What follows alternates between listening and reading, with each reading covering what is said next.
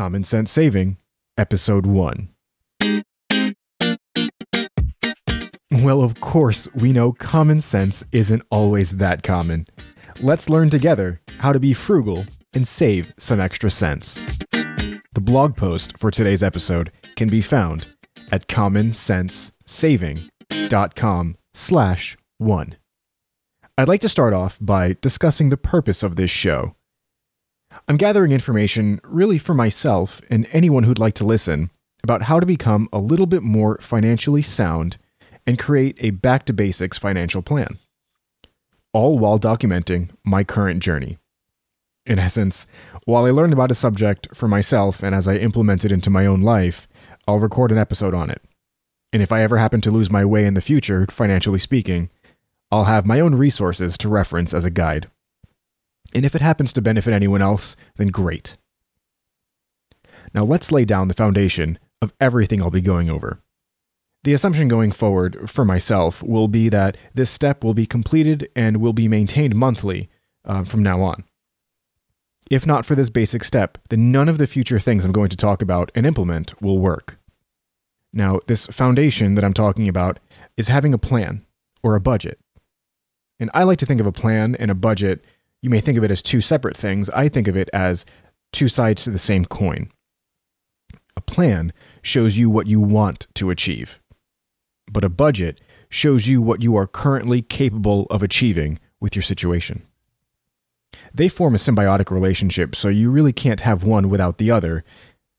In my perspective, creating a budget can help put plans into realistic terms so that you can adjust your life accordingly. Now, I've tried to hold myself to some sort of budget for as long as I can remember, but I've only started really putting it into practice for the last 3 years. I didn't really think of everything when I first started to make my budget, and that's okay, you won't either. But I continue to learn over time, and I adjust my spending when I need. When building a budget, you'll need to ask yourself a few questions. Well, more than a few questions. Some like, how much money is coming in? How often and when do I get paid? How much money am I spending on things that I don't need? What are my bills? When do they post? And when are they due? These kinds of questions and more will help you understand your personal financial situation. At its simplest, you really need just to find out what's coming in and what's going out. So if you've never created a budget before, this can take some time to figure out. And if you've never stuck to a budget before, this can be a bit of an adjustment. First, find your bank statements. What about credit cards? Do you use those? Find your credit card statements too. Print or download each statement from the last year if possible. We need the information we're going to analyze and record what's coming in and what's going out.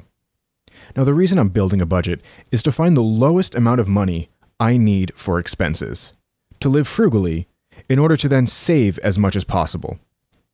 Living beneath your means is incredibly important regardless of how much money you earn, because if you spend more money than you bring in, that can be a huge problem. Now, we're not creating a budget at this point, at least not in this episode. We're analyzing our spending habits and behaviors right now. We're also going to come up with our financial plan. The idea here is to find out what your money is doing and what you're going to do with it. If you don't know what your money is doing, then you have no control over your financial situation. But this is how we take control. Now, do you have any goals that could possibly cost money in the future? Maybe you're planning a trip, maybe you're buying a car or a house, or maybe you have an expensive hobby that you need to buy things for, or maybe you just like going out to dinner every night. That's a goal. You want to go out to dinner every night. So you need to know what your expenses are. Whatever your plans and goals are, though, life costs money. I'd suggest writing everything down if this is your first time. Just lay it all out. What is your monthly income? What are your monthly expenses? What are you spending on that probably you don't need to be spending on? Categorize them if you need to.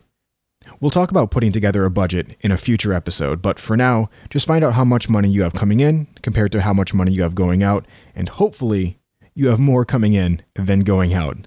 Like I said, living within your means is important.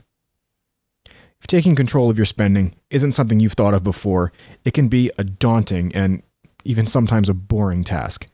I won't say that it's easy, but it will benefit you for the rest of your life. It only takes a few minutes a day once you've set everything up, and the key here, like the key with most things, is consistency. It's not going to be fun, but you're going to have to stick to the budget you set. Now, if you don't keep up a budget regularly, monthly, throughout the rest of your life, you probably will end up regretting it. As I said, we'll talk about different types of budgets and even make a budget with you in future episodes. The notes for today's show can be found at commoncentssaving.com. Now, if you like this sort of content, please subscribe and think about sharing this podcast with anyone you think it could help. Again, thank you for listening to Common Sense Saving, making saving as easy as having common sense.